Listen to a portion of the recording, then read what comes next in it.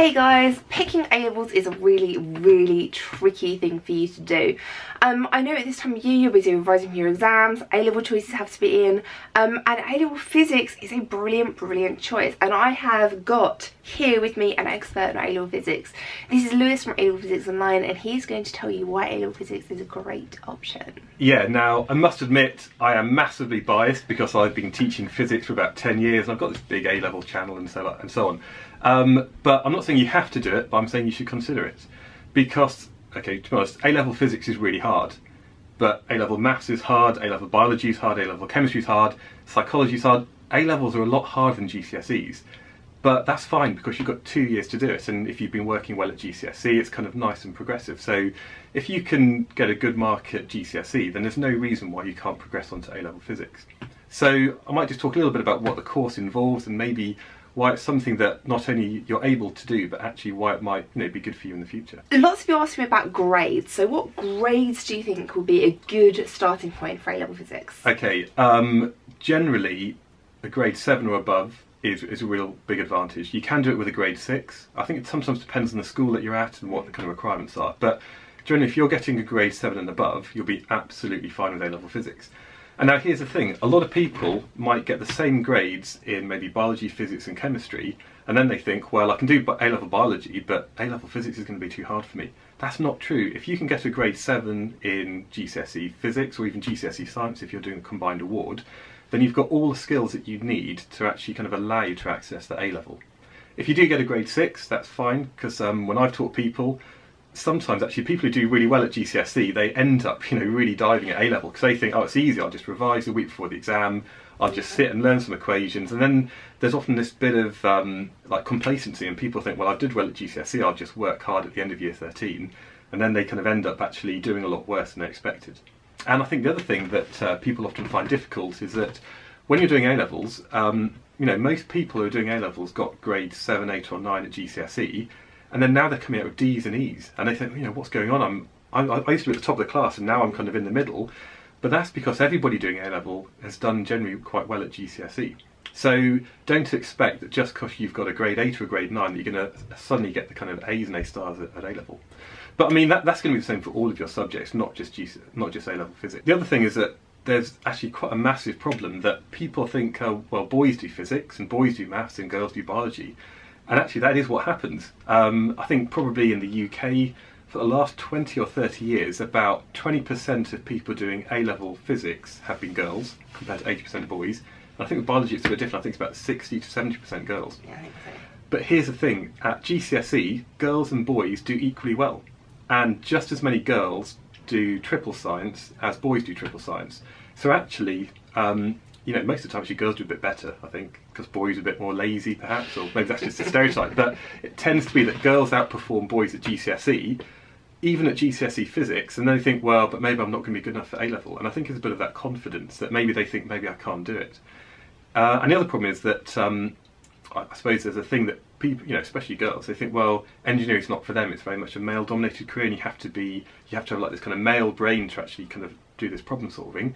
But again, that's not true, because there's so many thousands of girls do A-level maths each year, and they do absolutely fine at it. And there's no difference between girls and boys' performance, even at A-level physics. It's just there's less girls doing it. And I think that's something that, if you're a girl watching this, there's no reason why you can't do A-level physics. I suppose the other thing is that just because you do A-level physics, you don't have to go and do physics at university, and you don't have to be a physicist. I think probably about 0.5% of people who do A-level physics actually end up becoming people who actually specialise in physics, and it's a really nice subject because it allows you loads of opportunities later in life. If you've got A-level physics behind you, then that allows you to then, it's like, I suppose, a proper A-level. So I mean, it's like rigorously, it's academically demanding. It's a facilitating subject. Yeah, and actually, I think like 98% of people who do A-level physics go on to university. So that shows that it's seen by all the university admission tutors as like a useful thing, because it shows that you know how to problem solve. And just because you're doing A-level physics, it doesn't mean you're going to be a physics professor in the future, but it allows you a lot more options in your own career after you've left education. Now, I know lots of people think that physics is a bit boring. What is the coolest thing about A-level physics? Okay, GCSE, there's all this opportunity to look at particle physics and look at space. This is the stuff that people like Brian Cox makes TV shows about. I mean, he's done some stuff at like Manchester Arena to like 10,000 people, and he's talking about the stuff that we teach in A-level physics, and it's actually the stuff that we don't really do at GCSE. To be honest, GCSE physics is quite boring because it's like forces and Newton's laws and it's like energy stores, and it's all right. But actually all the good stuff you get introduced to it at A-level. So this is where we look at some of the kind of quantum way of things working, about how we actually lie to you at GCSE, because light isn't a wave. It's kind of like a wave and a particle at the same time, but it's not either, which kind of doesn't make sense. And we look a bit more about things like redshift and the Big Bang and how time started, and before time there wasn't anything, and how there's not an edge to the universe, but it's a finite thing, and it's like, it messes with your mind, which is good. It's like, and at GCSE we say, oh yeah, there's this stuff called like dark energy and that's it. And A-level, it kind of allows you to explore that a bit more. And it's a difficult subject, and you've got to get the basics right, because you've got to know about forces and energy to explore the other topics. But actually after a while, it's just a really different way of looking at the world. And it's not just doing calculations. I mean, there is calculations involved, but actually the maths in A-level physics is easier than the maths in A-level maths. And people do that, and they do further maths, and then compared to that, the A-level physics is pretty straightforward. I think the only thing we do differently from GCSE is a little bit of logarithms, and that's like a couple of lessons and then it's easy. So yeah, I think it's just a real, I mean, I've never got bored of teaching it.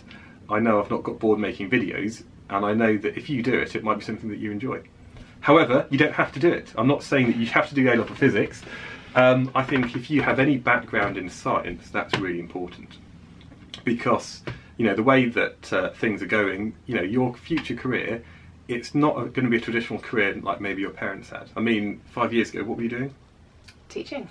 And before that, there wasn't even YouTube. I mean, when I was at school, what we're doing now, this is our jobs. YouTube didn't exist. People didn't make videos like this. And I've had a couple of different careers, but what's really allowed me to be adaptable about thinking of new ways for my own career to go is because I've got this kind of skill set that allows me to look at problems, to solve it, and actually think creatively about things. And that's what I guess some of my physics and maths and chemistry at A-level, it's allowed me to kind of sort of follow this career path. And you need to have that, because it's not going to be that you get the same job for life. You might change careers, you might be looking at future technology.